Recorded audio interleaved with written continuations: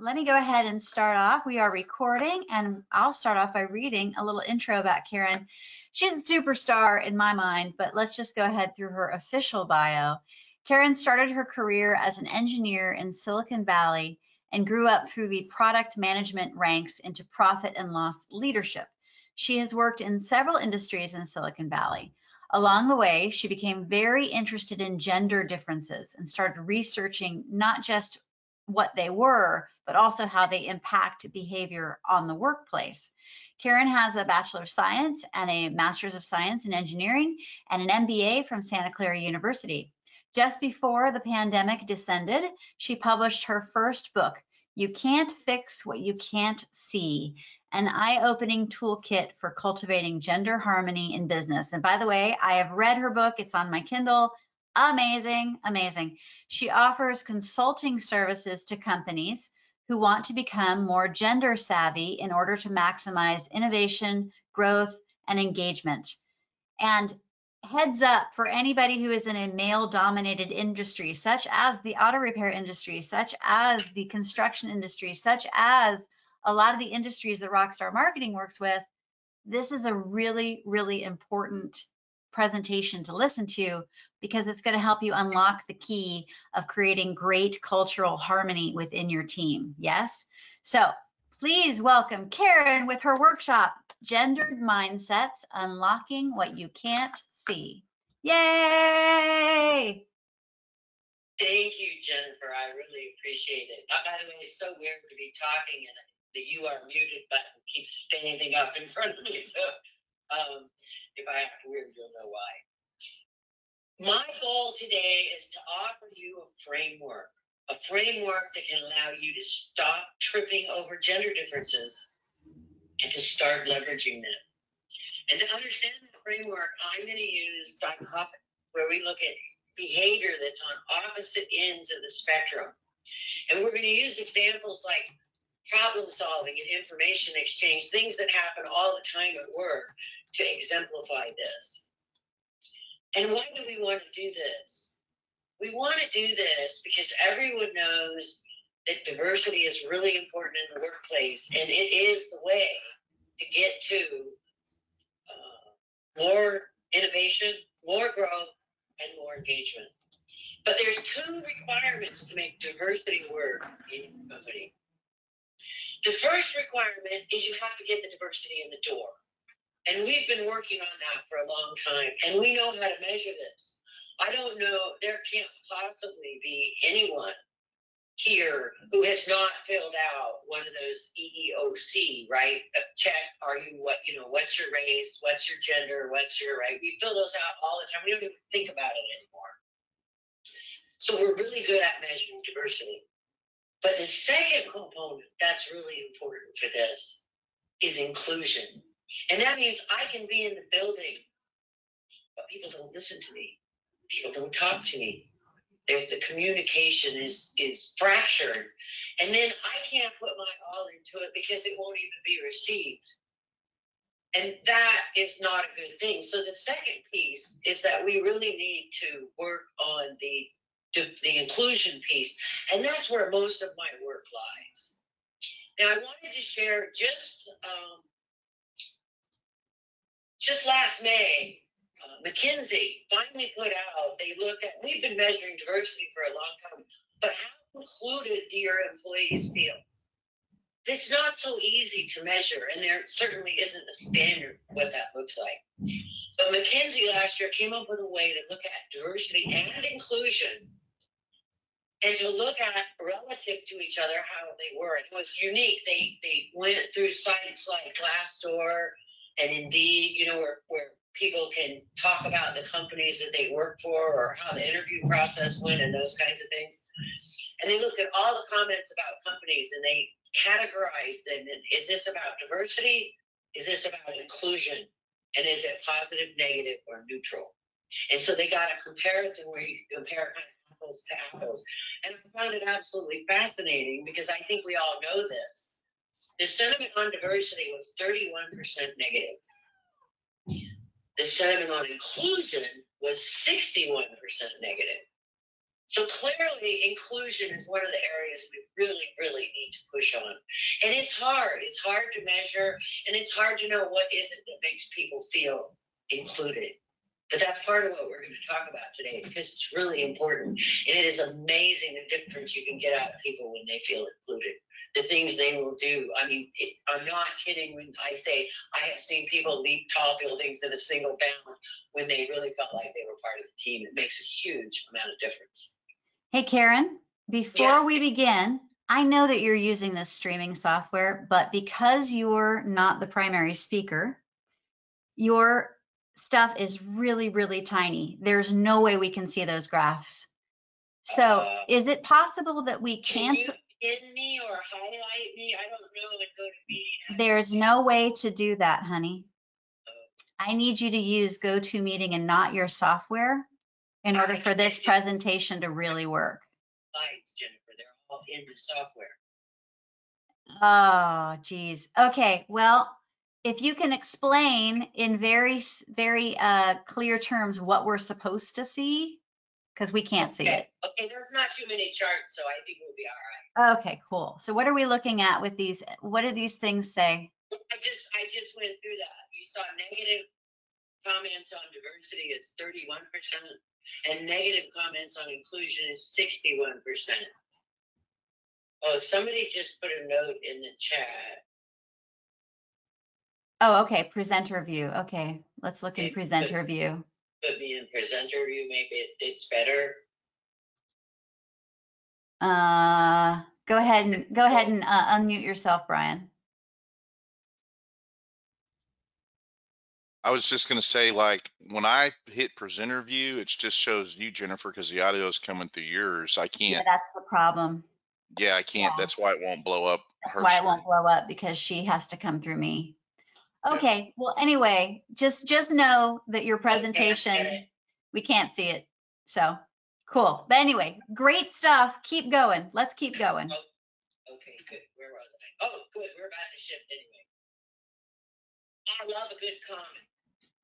And you might not be able to read this, but it's a guy who just got out of his car parked in front of a gas station, and a mechanic who's wiping his hands. And the guy says, "My wife insisted I stop and ask someone for directions.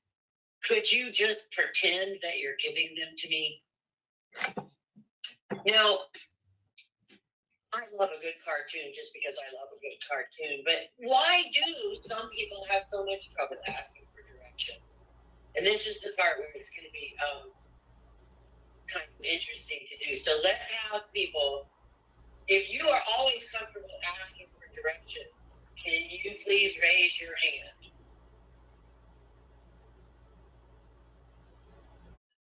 Okay, there's a lot of people very comfortable. If you are not comfortable asking for directions, can you raise your hand?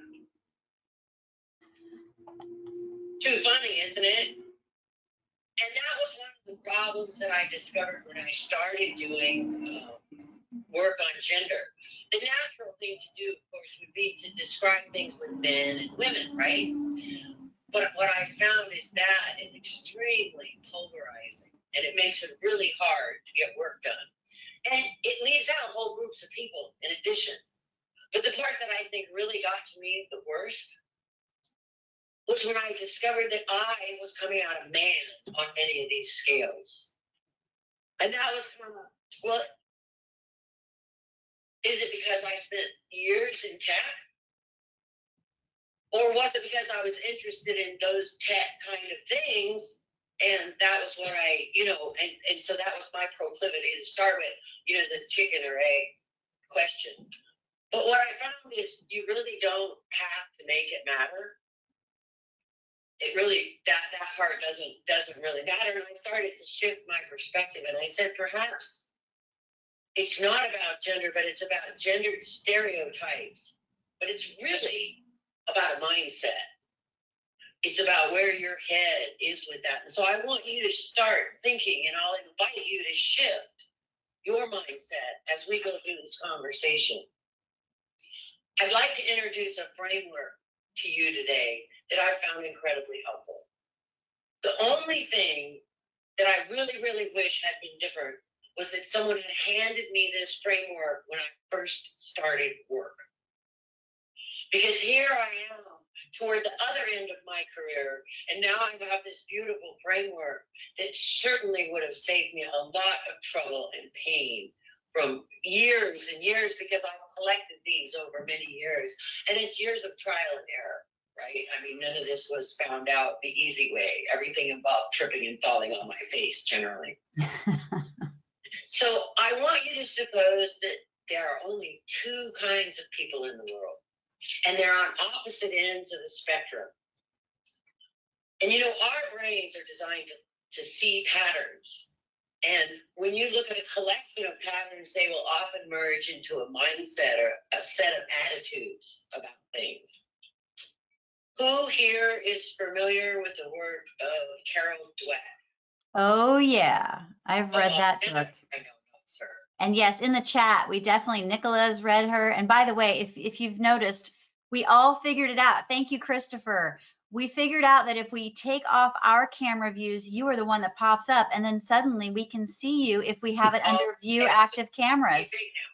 Yeah, so now you're big if when we're under the view active cameras setting in GoToMeeting. So we're all good. Excellent. You guys are so smart. I'll have to figure out what went sideways with this software, but we'll do that later. So Carol Dweck introduced mindsets, or reintroduced that word into the American lexicon anyway. And she talked about fixed mindsets and growth mindsets.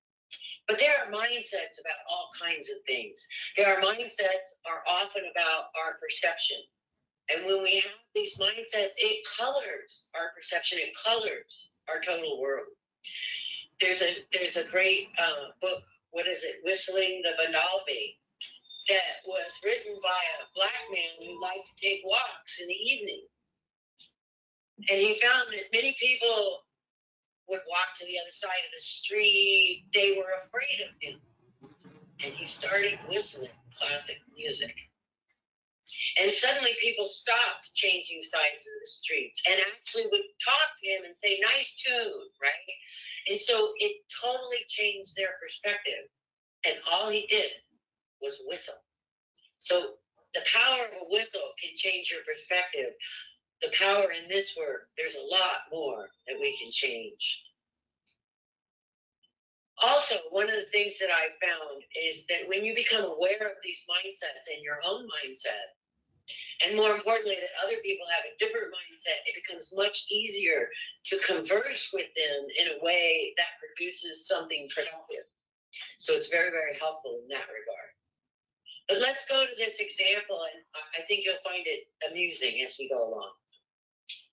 So I want to talk about two different kinds of people, and I'm going to characterize both sets. And then I'm going to ask you who you think you are. The first group of people, status is one of the most important things to them. It's a defining quality, if you will. And you might say, well, why is status so important?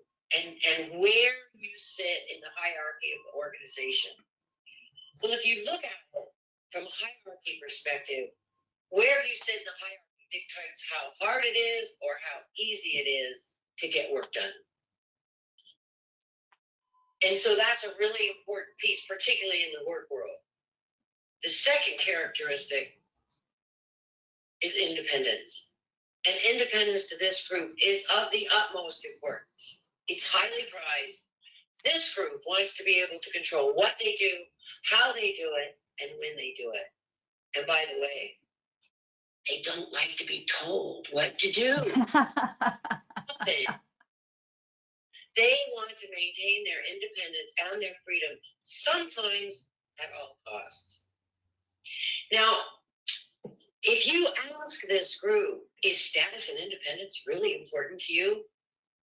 You will find the answer. They would never say yes to that because they don't think that way. This mindset is buried in the back of your mind. And actually, the person who came up with the status and independence piece is Deborah Tannen.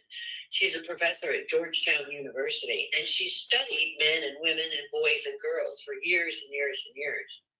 But she gleaned all this not from what they say, but from the actions that they take, the behaviors that they exhibit, and how they speak, right? She's a linguist, so how they speak became really important. So they would never say, you know, status and independence is the most important thing, but if you watch their behavior, it's what you'll see. Let's call this group independent-minded. Now, let's flip over and look at the other group.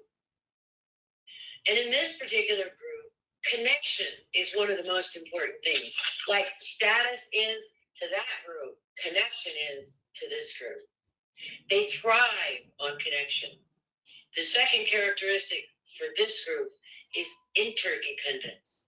The more interdependent, the more you require other people to get your work done, the better it is.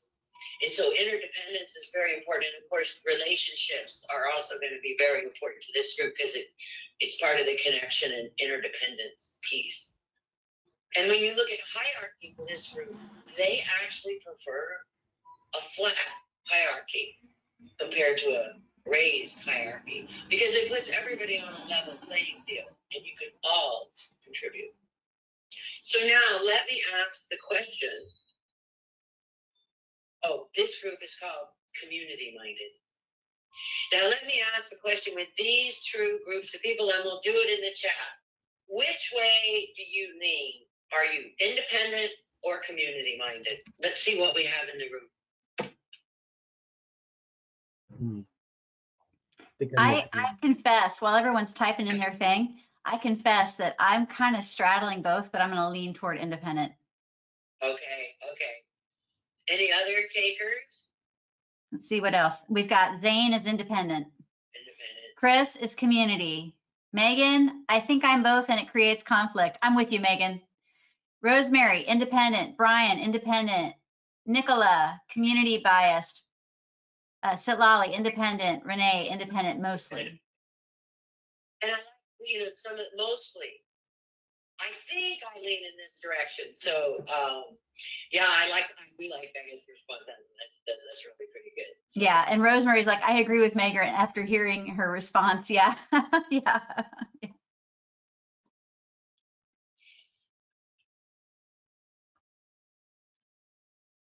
All right.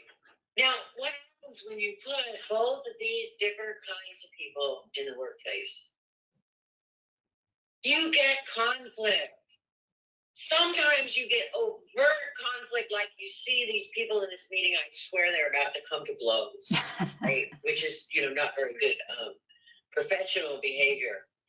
But a lot of times you don't see the conflict so high, it's buried deep, but you'll hear it. People will leave meetings saying, boy, I'm not sure how they arrived at that conclusion. I wonder what they really thought about. Did they factor in this information or that information? And you'll hear people grumbling that they don't understand how things got to be the way they are. But the conflict is there. And if we don't resolve some of these conflicts, you can run into lots of issues. Let me show you another way that mindsets show up that I think is fun and can be hilarious, and it can be very off-putting as well. I don't know if you guys remember, but you know, we used to go to conferences. I love conferences. This is a picture of me at a conference. I must have been 2 years ago now, right? But have you ever been to a conference and been happily networking and chatting away with people, and you realize that the person that you're talking to is not really listening to you? They're looking around the room. They're scanning the room. Has that ever happened to you? Oh, yeah. Oh, yeah. Jennifer says yes. Anybody else? Sure. I've never been to a conference. Okay, will happen to you. Don't worry. And welcome, Sarah. Sarah's a community-minded, just like Chris is. Yay. Oh, Megan cool. says yes. Megan said yes. Mm-hmm. So this kind of thing happens. Let's dig into what's going on deeper inside when we look at this. If you're independent-minded and status is the most important thing to you, then what should you be doing at one of these big conferences? And, you know, it might be a It might be an industry conference where you're meeting with people from a lot of other companies, or it might even be a company meeting.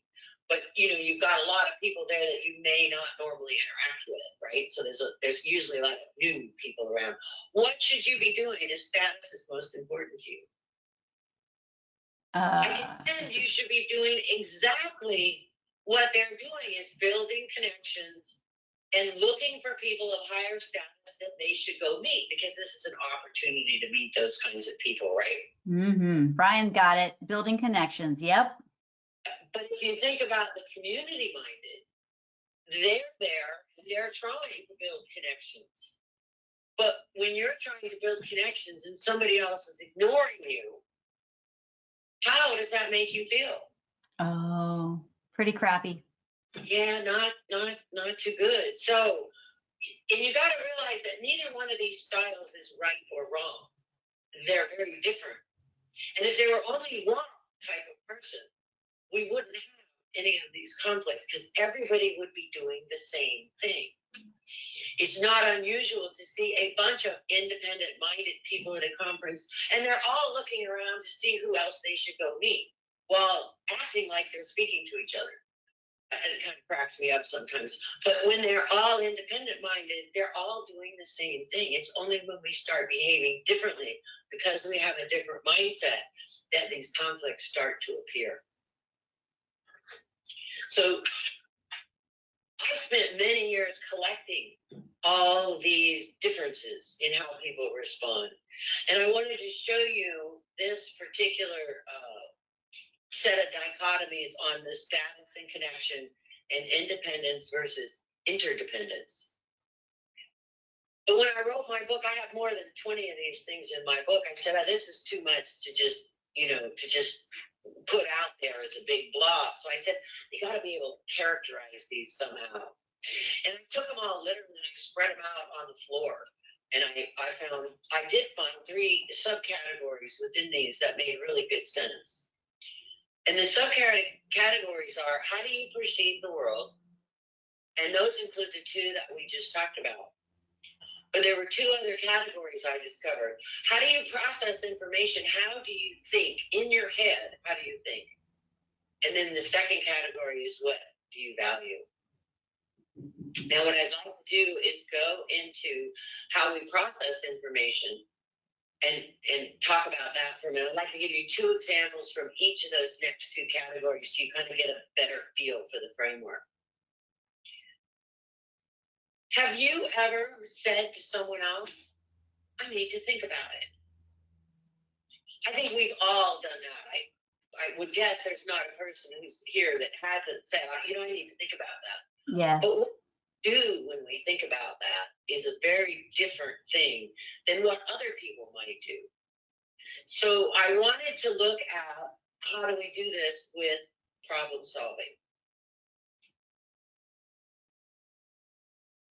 And what happens with problem solving, let me ask you, when you first encounter a problem, what's the first thing that you do? Do you sit down and think about it by yourself?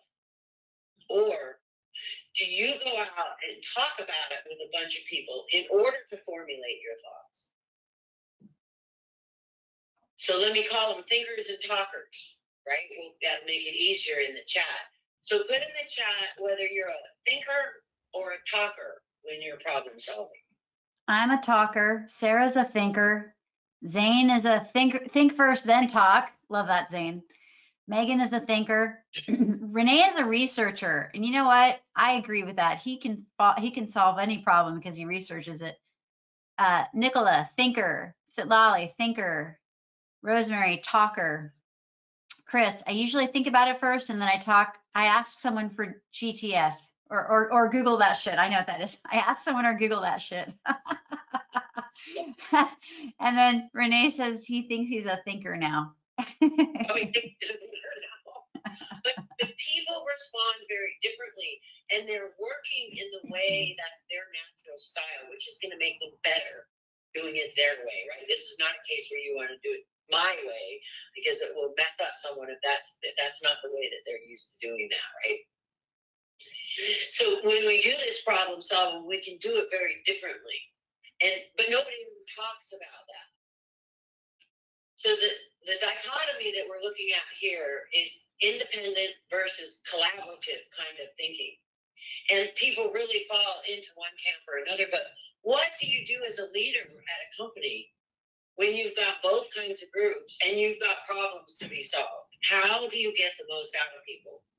Well, one of the things that you can do is, grab the people who are involved, sit down and explain the problem, then stop the meeting and reschedule the next meeting where you're going to do problem solving, like the next day or maybe a few hours later. It depends on the urgency of the issue.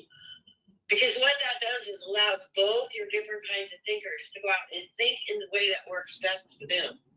Then when they come back together in a problem-solving mode, they're all prepared. Because if you force people into doing things without them having a chance to think about it, they won't move forward, and you're not going to be as productive. I learned part of this with one of my bosses, and I used to like to say, let's go introduce this new concept. And of course, I was the eager beaver, right?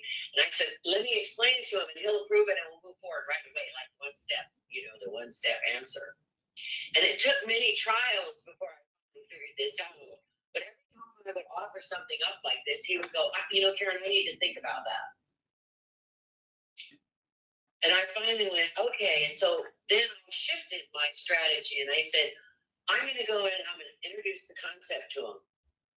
I'm going to come back 2 or 3 days later and I'm going to add some more details because now he's had time to think about it and he can actually absorb the details better because he's starting to get a framework in his mind. He was an independent thinker. I'm a collaborative thinker. And so I finally figured out a way that made it work for both of us. And that's what's really important here. It's about switching your style and adjusting yourself so everyone can contribute to the best of their ability, if you will. All right, let's move on. And there's another category within how do we process information, and that's how do we deal with information. So let me ask you a question. Do you barter or do you share information at work? Do you barter information or do you share it at work? Okay, Jennifer's a sharer. Share. Oh man, we got the share team here. Yay, share. But to that answer, I remembered working at a company where this one particular guy that I had to work with was a barterer, and it drove me nuts because it was like, dude, I'm supposed to be tracking all the processes for this company. Why aren't you giving me this information? And I felt like I was dealing with someone who was a lord of his own fiefdom. Megan said barter drives me nuts too. So you are in good company. But let's think about where does this come from. So the dichotomy is bartering versus sharing, and I used information as an example, but there might be many other things that you could use as an example here. If you think about it, information is power. And if you're independent minded and you have the information, then you have status, right? This information is obviously valuable, so you would never give it away. And that's kind of the key to unlocking some of this, is to understand the person's motivation. The community minded, on the other hand, think very differently about this. They think that information is power, but only when it's in the hands of the people who really need to use it. And so some of these people share information liberally. They coat the world with their information. And you may know them if you're an independent thinking person, because you might wonder why they're sharing so much information with you. Well, they want to make sure that who needs it has it at their fingertips when they need it. And so that's a very different style that gets used with those two pieces of information. And like you, Jennifer, I have a couple of funny stories about the barter versus share, because I'm very independent minded, except on this one, I am all the way over on the community side, and I'm a total sharer. I have people come into my division of a company when you're coming from another division, and we had some practices that the other groups didn't have. And so on this new person coming in, I offered, I'd like to give you this information. And I've had them look at me very confused. And I've even had people go, why are you telling me this? With suspicion. Like you're doing something wrong here because you're telling me this. And I think they realized the information was valuable, but they had no idea why I was just handing it to them. I've had other people with an even funnier response. I've had people look at me and say, I don't need your help. At the time, I was young, and that was really what I heard was, I don't need your help. But I think what they really meant was, I don't need help. I don't need anybody's help. Yours, anybody's. Not about you. It's I don't need help. I'm independent. I can do this by myself. So what's happening here is how we process information and how we deal with it can actually get in the way of work. And most of the time, people do not have any idea what caused the conflict, that they're banging heads with someone else on. They never go to the deeper level and say, where did that come from? And the worst is when you look at productivity in the workplace. This guy that I offered this information to, is 3 months that we danced around each other because, there was this whole not trust thing going on, until he finally figured out that I could be trustworthy. And then we became the best of friends and buds and shared all kinds of information. I just saw a question. Oh, yeah, it's Megan. What type of question reveals a barterer if I am screening someone to be on my team? Great question, Megan. I think you can just ask them, how do you deal with information? Right? Yeah. Because, and even if they're a barterer, that doesn't mean you don't want them on your team. You may just need to say, hey, here we believe, it's about the culture. Here we believe that sharing and supporting all our team members is the most important thing. And so we, share information liberally, right? Mm-hmm. Because if somebody has a natural style, it usually doesn't mean that they can't go in a different direction. Thank you, Megan, for responding. So I kind of know that because I'm, looking at a bunch of names. So I appreciate that a lot. So, and when these things happen, you want to resolve them as quickly as possible, right? So that people can get back to work, if you will, right? Because that's really important. Let me give you, we've been through now how we process information, and we talked about independent versus collaborative on problem solving, and we talked about bartering versus sharing in terms of information as our example. But let's move into the third category. And the third category is what we value, what we hold dear, and what's important. And why is it important? Why are values important at work? You guys can type something in the chat. Well, we've got a question from Nicola. Are barterers or sharers more successful in business? Big tech, for example, seems to be in a bartering club, given how Amazon and Google hoard and hide their information on AI. But then, you have to be careful. You have to be careful here in the bartering or sharing. But what's going on AI is proprietary information, right? And so that's is that your competitive advantage? That's true. Well, also too, there's a line there that says that's about business. So most of the barters, but I agree with you that big tech companies. Well, who do you think runs a lot of big tech companies? Are they independent or community minded? Oh, good question. But Google has all the free software, all the free tools, Google Docs, Google Spreadsheets, Google Maps. There's like so much good community minded stuff that goes into Google, for example. Right. Okay. Apple said that that they're independent minded. So, and that would say that their likelihood would be to barter it, because if you take something that's valuable and you just share it freely, then you've made it free, and it's value. But a lot of this depends on how you think about these things. So it can be really interesting. I love this interaction and questions. This is great, by the way. Keep it going. So, but your values determine your priorities.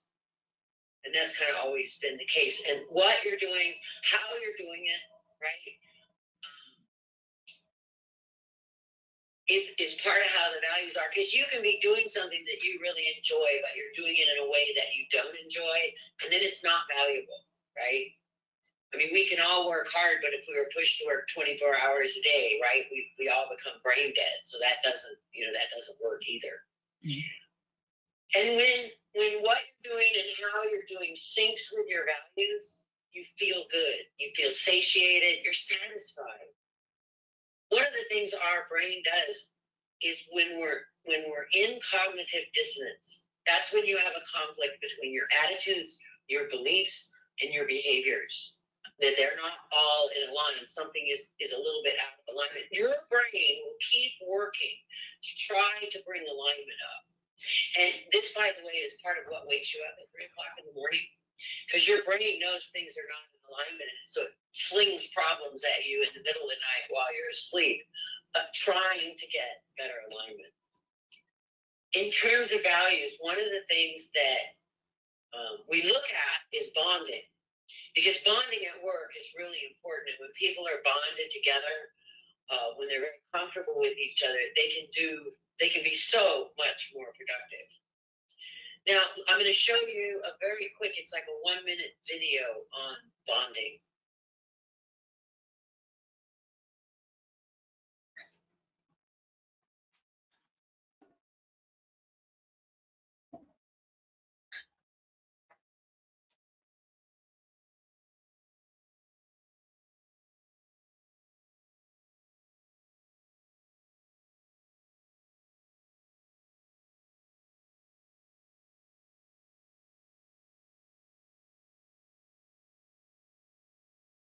Oh, wow. Okay.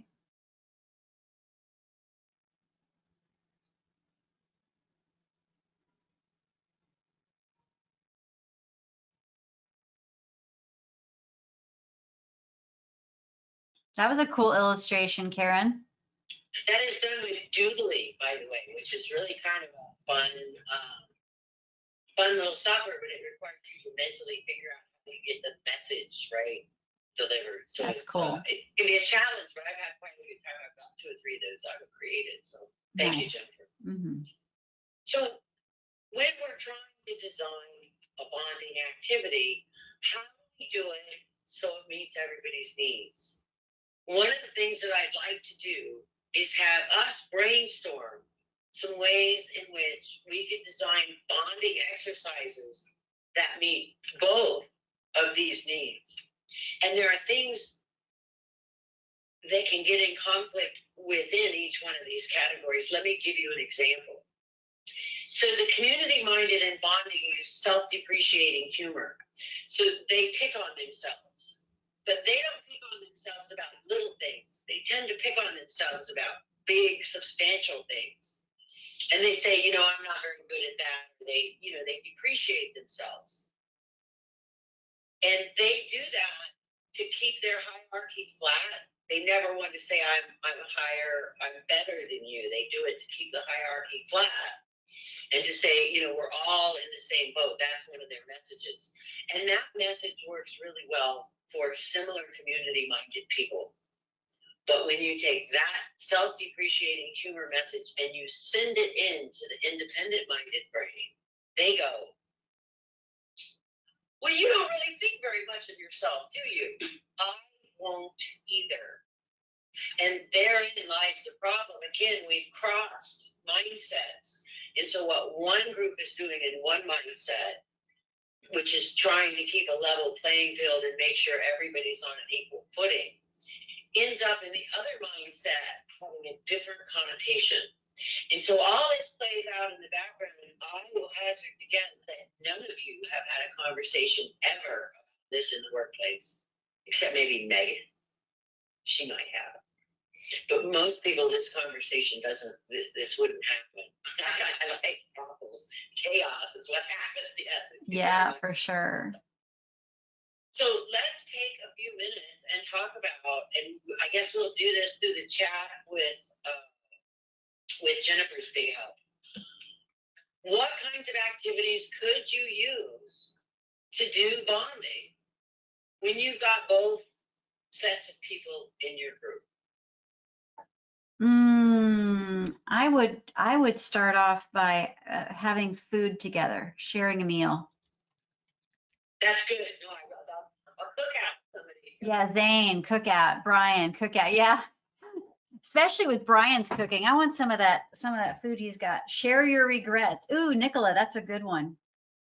Brilliant. Food is the best bonder. Food is a very good bonder. But what other kinds of things could you do to get people communicating and to get people to understand each other better? A dance class. I'm a You little... know, that's good because you might be putting everybody in the same boat at the same time.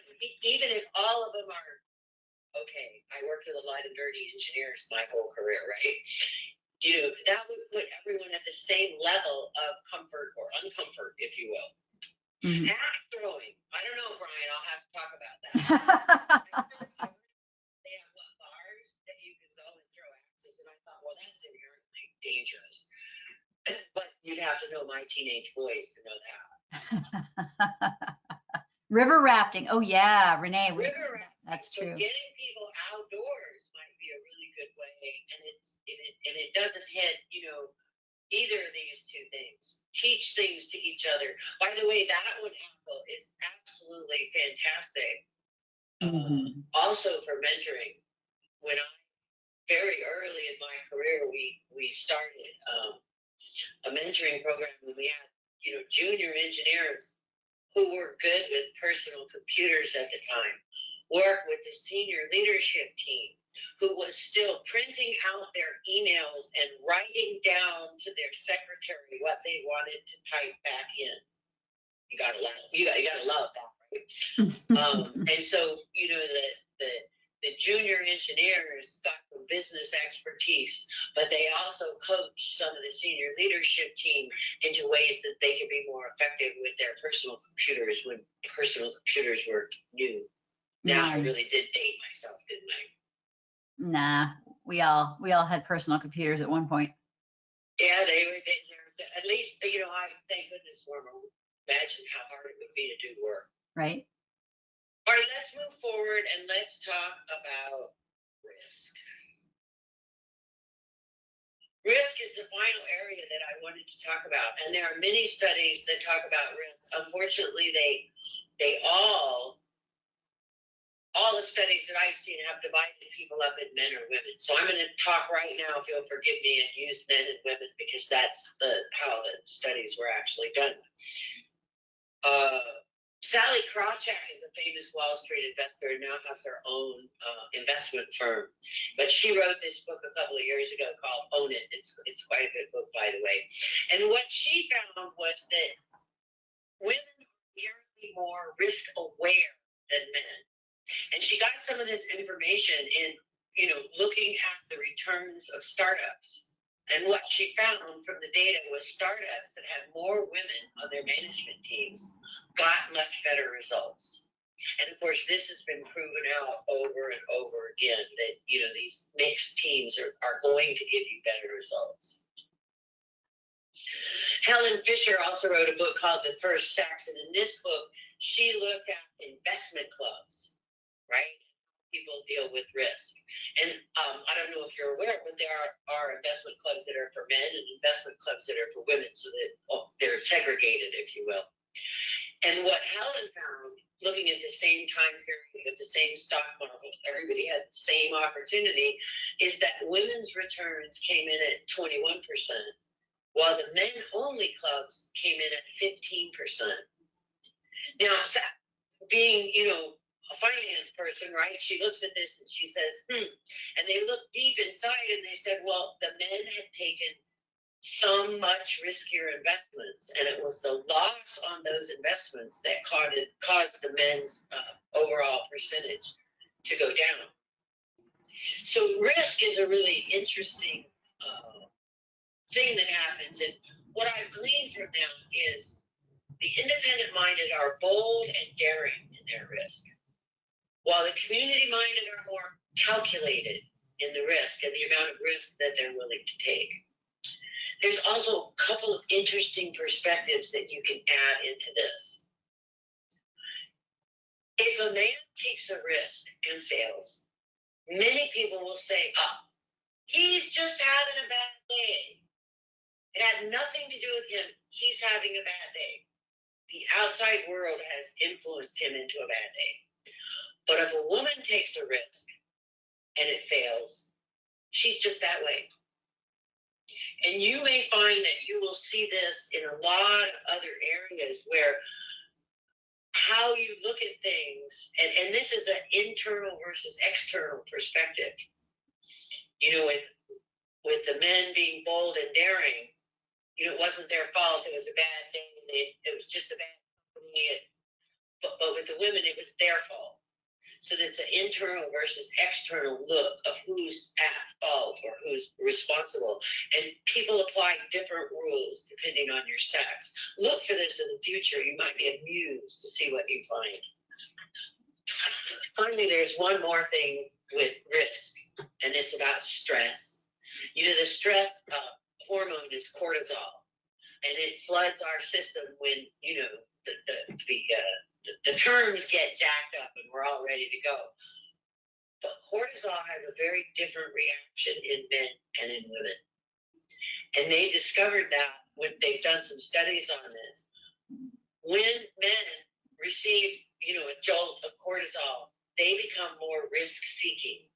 They will take bigger risks. When women are operating with a lot of cortisol in their system, they become more risk-aware, and they are more likely to take the sure win than to take the risky adventure. So now think about that as you ask people to say, you know, this is happening. What would you do? Look at the level of stress that they're under and look at who they are as you factor, you know, their input into you. Because you may be hearing they believe that this factor was a big piece of what happened in Enron. Right? They drove themselves further and further, and as the stress got higher and higher, they took more and more risks. Women would back away from that, and men embraced that risk. And that can lead you into trouble if it goes too far, as we all know what happened with Enron. Wow. Let me do a quick summary on what we value. All right? We've talked about bonding, and we've talked about risk and how those two characteristics go. Now, what I'd like to do is give you a very quick wrap-up. And what I'm showing here on all these charts are all the dichotomies in my book, and you'll see that I've circled the ones that we've gone over because there's quite a few additional ones that can add clarity to your life. So we looked at, in terms of perceptions, we looked at status versus connection and independence versus interdependence. And in terms of how we process information, right, how we see the world, we looked at independent versus collaborative using problem solving as a technique. And we looked at borrowing and sharing using information as our example for that. And then when we get to value, we did the bonding and we did the risk and what we value. And you can see there are many more steps involved in that.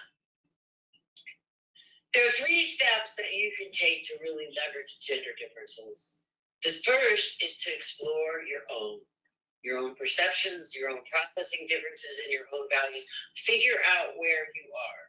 Then you can start looking outward and look at how other people. Start with those that are closest to you that you work with a lot, right? Your boss, your peers, if you have people working for you, and say where are these people on these different scales? And then you can start talking about it. And you can help others see these things and see what's actually the conflict, which usually frees things up and allows people to really become more and more productive. The other thing I want to warn you about, and I've found this with a lot of people, is it's situational.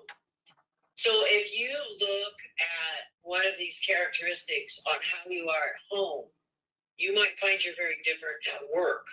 So you might have some different personalities where you switch back and forth, whether you're at home or at work. And so you might want to look in both places to see how you respond. And it may be different. Quite a few people have shown differences in this area. So it can be situational, if you will. But when you start talking about these things, you can really open up conversations and get to the real issues at hand and have a much more productive work environment. In closing, my goal is to change corporate America so everyone is more comfortable to contribute and so everyone's contributions actually come into play. I am happy to share this presentation at your workplaces if you're interested in that, or to talk with you offline. I think Jennifer has my contact information and things. And Jennifer, if you could put that in the chat, people will be able to get a hold of me, because I'm always delighted to talk to people to make the workplace more smooth. Because Yes. I've been through quite a few bumps in my career, and I'd like other people not to have to go through all that. Thank you. Oh my goodness, of course. This is great. Oh my gosh, everybody, can you take yourselves off of mute so Karen can hear you through my phone? There's some great messages too. Thank you. This was great. Thank you. Claps intensively. Yay, Nicola. He is totally clapping. Yay, clapping. Awesome. I know. I think this needs to be a future Rockstar Squad meeting discussion. I think it's so cool. Like, how does everyone think? Awesome. Applause, applause. Truly some great stuff. So let's get back into active cameras, everybody. Activate your camera, and let's show Karen that we're having a good old time. And you guys can take yourself off mute now, because that way she can hear you and we can have conversation. Zane, I'm so glad you're here, buddy. It's so great having you. Megan, everybody. So what do you guys think of this? Was this helpful? Does this help you understand your spouse, your coworkers, your boss, like everybody else in your whole world? Yeah, definitely. Right? Right? And if anybody has questions, you know, this is an area that's fraught with places to trip. Right? How many of us like feel like you straddle the lines between both? Like I have, hey, Dave. Oh, we're going to bring, yeah, Dave straddles the lines. Megan straddles, yeah, Nicola. Like, yeah, Rosemary for sure. Like we all have like areas where we cross over. Like you said earlier, Karen, like there are certain things where you're very independent minded, but then on this one, you're community minded in sharing. Yeah. And is that where we get tripped up, that we think that we're in one category, but we're behaving in another, and we think that somebody else? I think more, and now we might trip other people up with that when we switch, right? I mean, let's say I take off with a group of people from work on a camping trip with our families. Are you using your work brain or your home brain then? Mm-hmm. And so you might switch, but there's no sign that said, oh, Karen switched. She's now being really community minded, not independent minded. And so it can leave people with scratch in their head. But more often than not, what happens is, you know, you have your mindset and you believe everybody else has the same mindset. And so when somebody has a different mindset, that's when you crash into each other. But you never talk about the mindset. You end up talking about whatever hit the floor when your mindsets collided, right? Which is not the actual problem, right? So you need to kind of get down to, wait a minute, where did we disconnect? Because then you can reconnect and rebuild from that. Yeah. Well, you know what? We're in our last 5 minutes, and this is perfect timing, Dave, that you're here, because I was actually going to have Karen tell the fun story about how she knows you and how we're all linked together. And Karen, if you don't mind telling everybody about your background with Dave, and then your recent interaction, finding out about Rockstar Marketing. Oh, this is hilarious, right? So I had no idea that Jennifer knew Dave, right? Now, I met Dave because he helps build sets for the school play at the elementary school that his wife works at. And apparently, Dave, I don't know, 25 years have you been building these sets or something like that? Yeah, it's just, I mean, it's a long time. You might think, oh, building sets, and you're thinking like little cardboard things for little kids. And that's what I thought. But, you know, when I showed up to help work on the set crew the first time, this play is done in a full-on theater, so these sets all go up and down. And the first, I think, set of sets that I had to build was the Warbucks Mansion for Annie, and it was 40 feet wide. It covered the entire stage, and it was marbled with gold lines, and it was crazy. Anyway, Dave's one of the best construction builders I know. Then, flash forward many years, I meet Jennifer, and I'm like, oh, this is great. And I said, well, Jennifer, you know, I know that she works with, you know, auto body shops and stuff. And I said, Jennifer, I know this great guy you should talk to. He's Dave. And so I sent, you know, an email over to Dave and said, you know, you need to work with Jennifer. And of course it comes back and he says, I already am, Karen. I'm like, really? So it's a small world, folks. It's a really small world. I know, right? It is a small world. Talking tomorrow, is that right? Yes, Dave's talking tomorrow, and we're super excited because he's such a badass, just as Karen is a badass. Dave is a badass, and he is going to be talking about all the different associations that he has belonged to. One of my favorite stories about Dave is that when I was relatively new to, well, actually it was my very first conference. I went to the Vision conference, and I was meeting Dave and I were sharing a booth. And there's a gentleman that is a very well-known coach in the industry, and it was Dave was my defender. This person was asking me to speed things up, and Dave, you probably remember this. And so Cecil was like, I hear that your waiting line is long for their work, but you're going to put my people first. And I said, no, we're very fair. We take everybody in first come, first serve, and we're going to be doing this as quickly as we can, but you're not going to be jumping in front of anybody else in line. And so Cecil said something to the effect of, well, then I'm just going to have to look for somebody else to do the work. And I said, okay, if that's what you need to do. And Dave just said, Cecil, she just told you she's the best.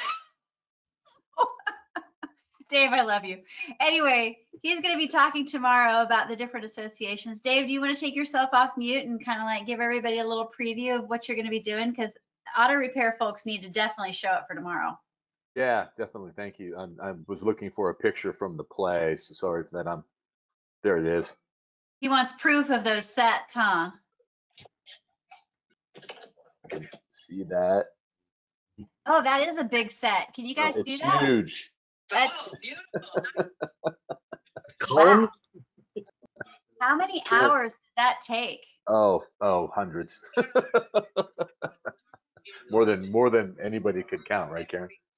Through January for like 4 to 6 hours. This is no small trivial feat. And it's dozens of people involved. Yeah, it's a big deal. So yeah, it was interesting when Karen said you need to meet Jen. I said, I know Jen. Yeah. So anyway, I just wanted to talk tomorrow about the importance of your industry association. So hopefully I'll bring some value to everybody, and makes sense to sign up for your association. And if you're in automotive, ASCCA is the place for you if you're in California. Yay. So Dave, there's Brian Gillis. He's another coach. You two haven't met already. You two definitely need to talk. Zane is a wonderful service advisor at Jeff's Automotive up in Pennsylvania. He's very active. Megan, thanks for being here. Rosemary is an attorney. Rosemary, I would assume because you're an attorney, you have to belong to the various associations, such as the bar. Yep, she has to. It's her job.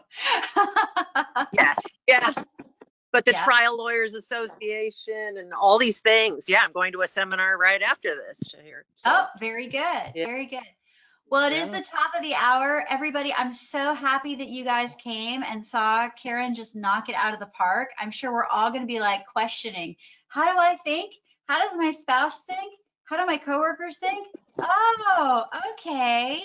And for the Yes. squad members on this call, Sitlali, Nicola, Chris, Renee, Right. and even Brian, we're going to definitely like have a whole session about like how do we all think? Because it'd be really cool to see how do we all find that we fit into this mindset, because it'll help us unlock the key. Because yeah, Chris is definitely community minded. He's amazing in that regard, and Renee is definitely the researcher. We all have our superpowers, right?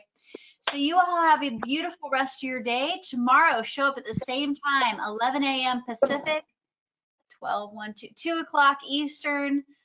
Tomorrow it's going to be at the same time every day, and great speakers tomorrow. And then we've got marketing with Sarah Fraser on Wednesday, Angie Lopez on Thursday, and Dr. Jenny Lynn on Friday.